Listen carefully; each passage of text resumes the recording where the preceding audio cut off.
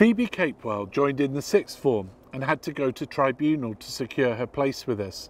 So I wanted to find out the reasons for choosing Mary Hare.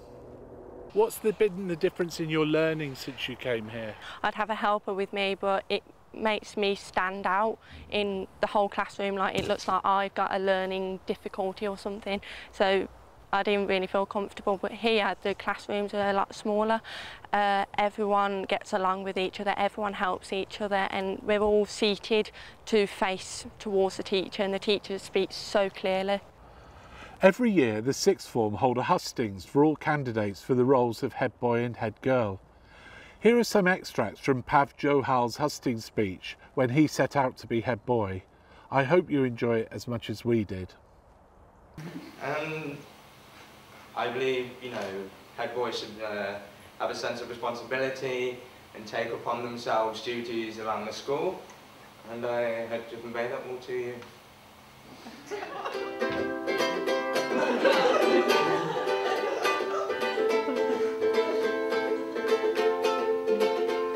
I'm an organised, punctual, determined individual, very creative, or more than able.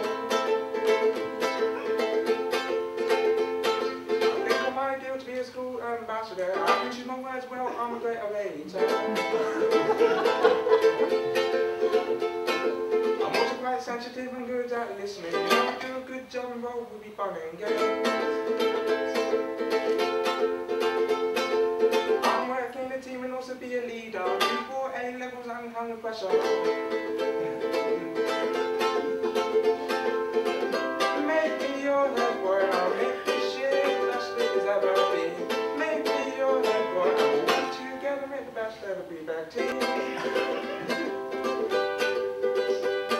I think the song's about you, and I rock it up. Here's to hoping you'll make me your head boy.